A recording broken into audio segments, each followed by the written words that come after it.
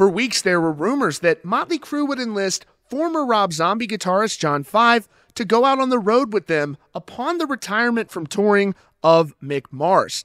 Last week, we got confirmation by way of a statement from Mick Mars representatives provided to Variety. On top of that, we got a nice statement from Motley Crue thanking Mick Mars for his contributions to the band, but we haven't really gotten a direct response talking about John 5 joining the band from any members of Motley Crue, but we now do thanks to Nikki Sixx, who is opening up about that decision to enlist the guitar virtuoso going forward with the band. By the way, before we continue, thank you for tuning into Rockfeed. There are many of you who are returning viewers who have not yet subscribed. We really appreciate you watching and tuning in. The best way to support this channel is to simply hit that subscribe button. We really appreciate it. So in this statement provided to Variety by reps of Mick Mars, it says, Mick Mars, co-founder and lead guitarist of the heavy metal band Motley Crue for the past 41 years, has announced today that due to his ongoing painful struggle with ankylosing spondylitis, he will no longer be able to tour with the band.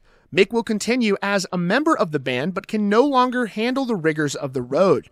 AS is an extremely painful, crippling, degenerative disease, which affects the spine. Now, Motley Crue responded to the news of his retirement with a very classy statement, which says, while change is never easy, we accept Mick's decision to retire from the band due to the challenges with his health. We have watched Mick manage his ankylosing spondylitis for decades, and he has always managed it with the utmost courage and grace. To say enough is the ultimate act of courage. Mick's sound helped define Motley Crue from the minute he plugged in his guitar at our very first rehearsal together. The rest, as they say, is history. We'll continue to honor his musical legacy. We will carry out Mick's wish and continue to tour the world as planned in 2023. No doubt will it take an absolutely outstanding musician to fill Mick's shoes. So we are grateful that our good friend John 5 has agreed to come on board and join us moving forward.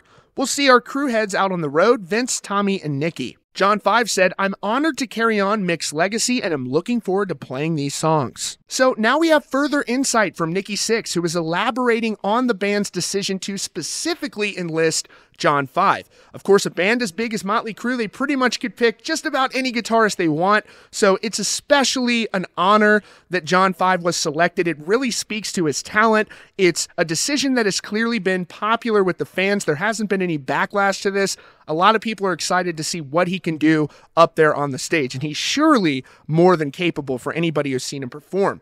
We first reported here at Rockfeed back at Aftershock during Rob Zombie's set.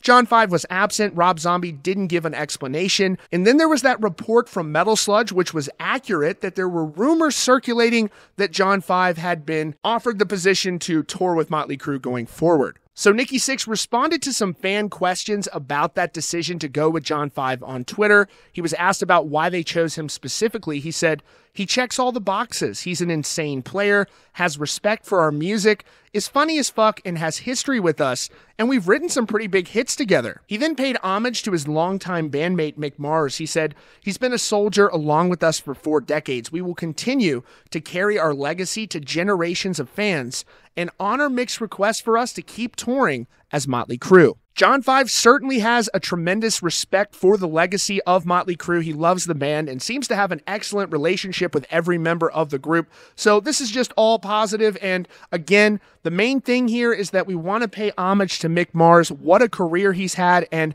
he has just handled his diagnosis with so much courage and bravery. And even on this summer tour, they put on great shows. The band got great reviews. You didn't hear a lot about people that were disappointed by those shows. So there was a lot of question about whether or not Vince Neil was going to be able to perform these shows, and clearly he was able to, and they all pulled it off. So they're carrying forward into next year, and they're going to be out there on the road with John 5. It's an exciting time for Motley Crue fans. Let us know what you think down in the comments, and again, thank you for tuning into Rockfeed, and be sure to subscribe if you haven't yet. We would really appreciate it, and you can check out the recommended video up on your screen.